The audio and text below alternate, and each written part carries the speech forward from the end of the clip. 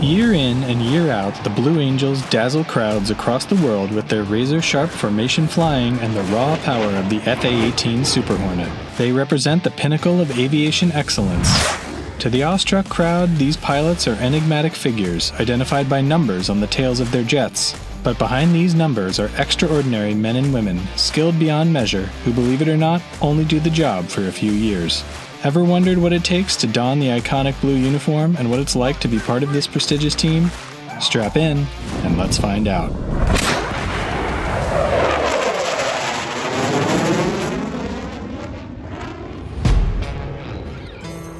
Formed in 1946, the Blue Angels are more than just an aerial demonstration team. They're a legacy. As the United States Navy Flight Demonstration Squadron, their mission goes beyond just entertainment.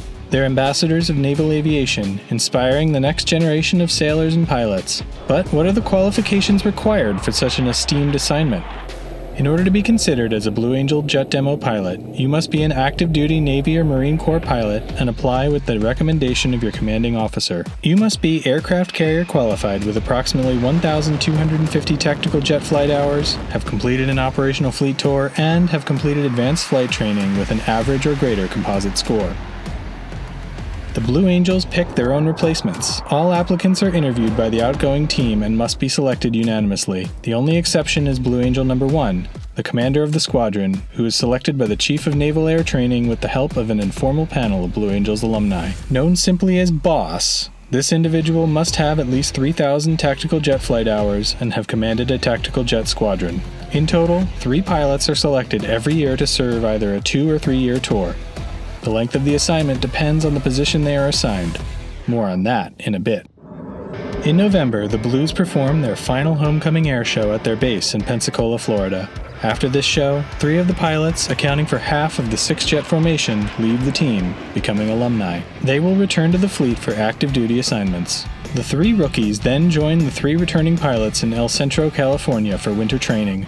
These 3 months between show seasons are a true crucible. With 120 flights, twice daily, 6 days a week, the team perfects their craft. It's a relentless process of briefings, debriefings, and meticulous video analysis. Here, every mistake is acknowledged, and every lesson learned is a step towards the elusive goal of a perfect air show. The rookies are instructed by the 3 senior pilots on the team. These pilots seem seasoned by comparison, but remember, most of them are only in their 2nd year on the team. They were in the rookie seats not that long ago. The Blue Angels demonstration is split up into 3 basic components. The 4-plane diamond formation showcases the tight formation flying of the team. The 2 solo planes demonstrate the maximum performance of the F-18. And the 6-plane delta formation joins both segments together.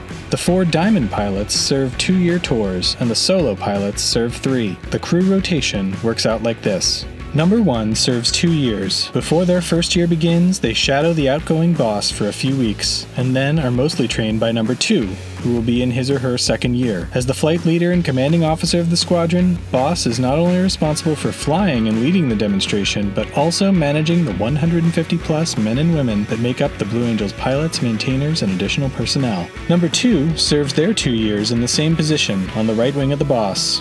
Their role in the team is to set the distance and look of the diamond while in flight.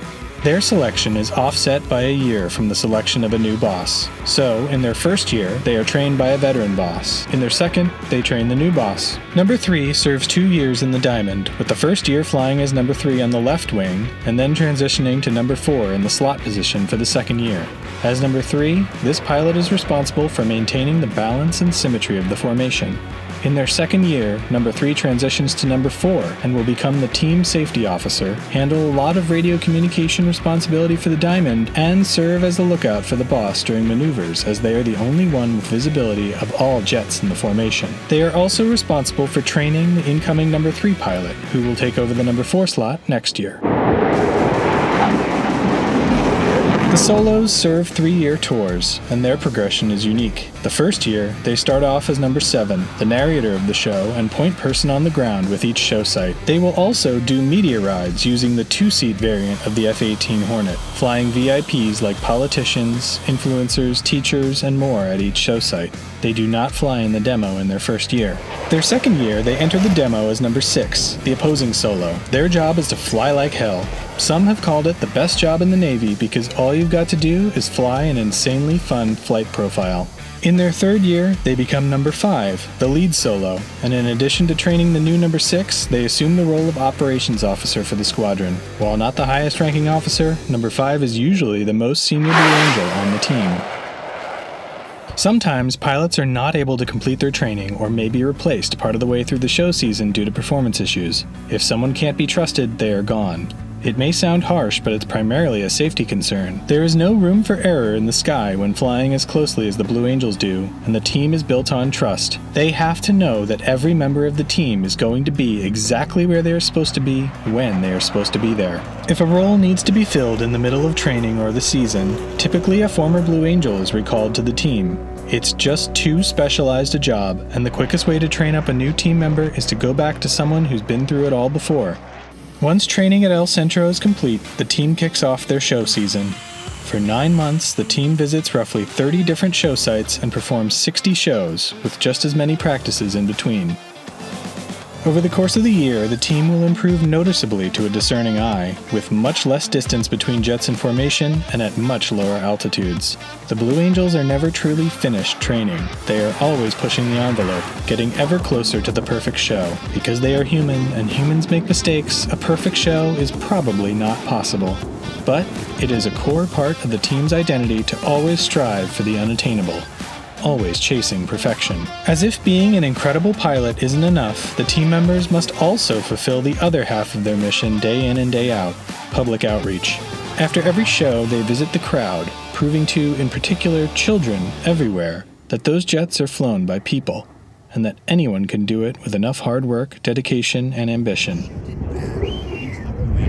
After an incredible year, it's November again, and they rotate half the team out, and the whole process starts again.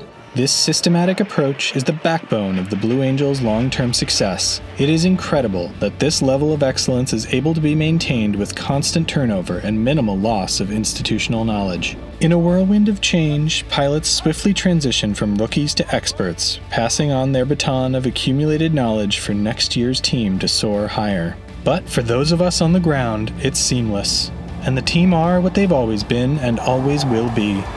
The Blue Angels, a symbol of what's possible with unwavering dedication and a culture of excellence. Thank you for watching. If you're inspired by this high-flying peek behind the curtain of an aviation institution, like, comment, and subscribe for more from Aerospace Horizons. Join us next time as we continue to explore the skies and beyond.